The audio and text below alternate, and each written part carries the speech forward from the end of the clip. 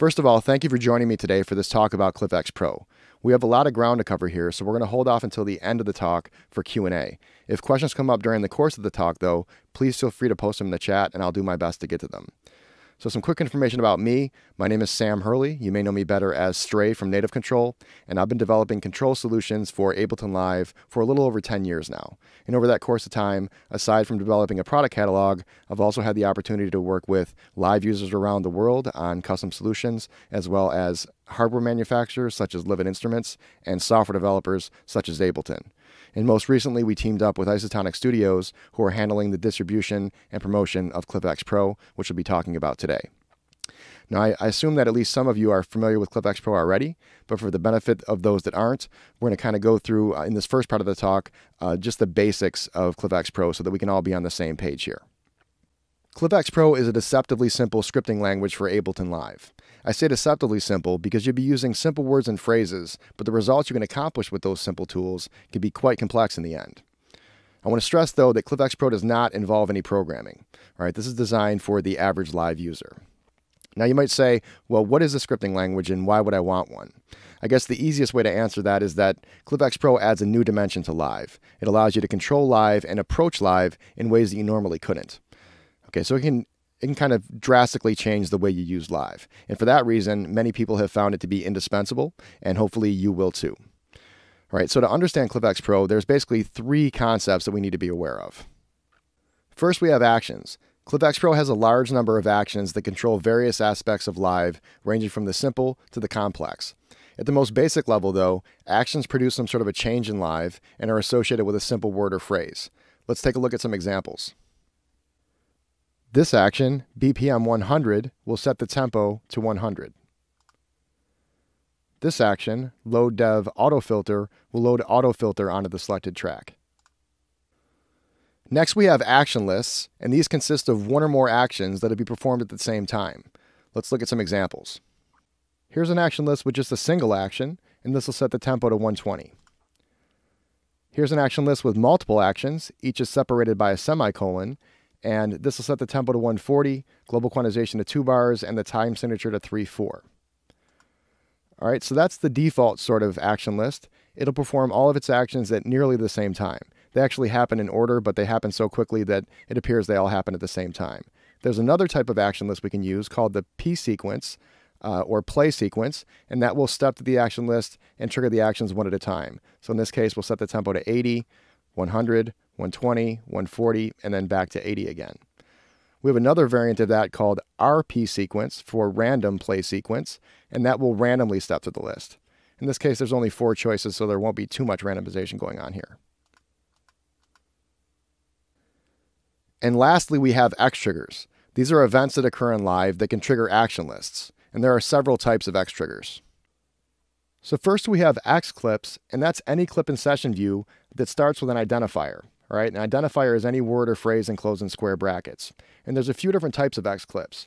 First we have the default, and that'll trigger its action list as soon as the clip starts playing. So in this case, it's going to set the color of scene 2. All right. Now, one of the benefits of X clips is that just like any other clip, they can be quantized. So to show you that, I'll set global quantization to 2 bars here, and now this action will be quantized to 2 bars.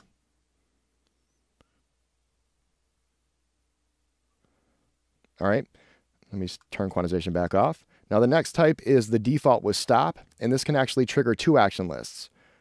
One when the clip starts playing and another when the clip stops playing. So in this case, it's going to turn punch in on when it starts and then turn punch in off when it stops. So punch in on, and then I stop the clip and punch in is off. All right, the next type is a sequence type.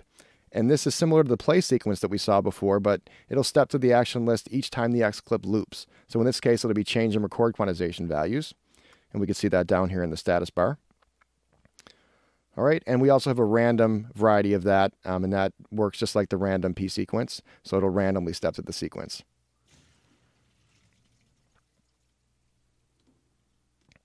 Next, we have X scenes, which is any scene in session view that starts with an identifier. So I'll turn this scene here into an X scene, and it'll add an audio track to the set. And X scenes will perform their action list as soon as the scene is triggered. Next, we have X cues, which is any locator and arrangement view that starts with an identifier. And these will perform their action list when the playhead crosses over the locator. So I have an example here, and this will show a message in Live's status bar here. And lastly, we have X controls. These are controls on a MIDI controller that you define in a settings file. Here I've just defined 2 buttons. All right, and X controls will perform their action list when the control sends an on message. They can optionally perform a second action list when the control sends an off message. In this case, though, I'm just going to demonstrate the on message. So we'll switch back over here to Live, and I have a little application that simulates a MIDI controller here. So this button will switch between session and arrangement view, and this will show and hide the browser.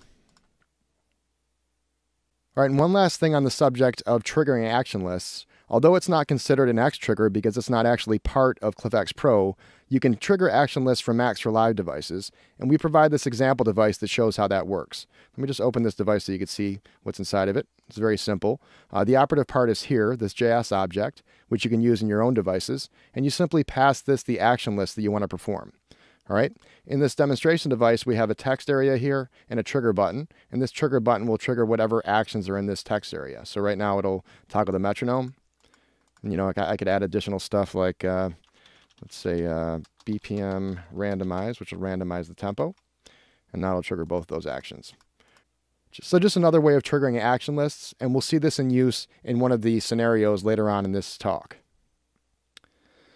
So those are the basics that you need to be aware of in order to follow along with the rest of this talk, where we'll look at different scenarios and how we might approach them with ClyphX Pro.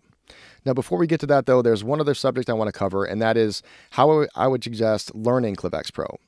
Some people get intimidated by ClyphX Pro because it can do so much, and they try to absorb it in a small amount of time. That's not really a good idea, in my opinion. I think you should kind of take it one step at a time, integrate just a couple actions at a time, and get comfortable with those, then integrate more, rather than trying to sit there and learn about everything that ClyphX Pro can do. And in terms of getting ideas on what sort of actions you might want to use, we have live lessons that ship with ClyphX Pro. I do a Q&A video every Monday on YouTube, and our forum is very active. So those are some areas where you can get ideas on what actions might be interesting to you.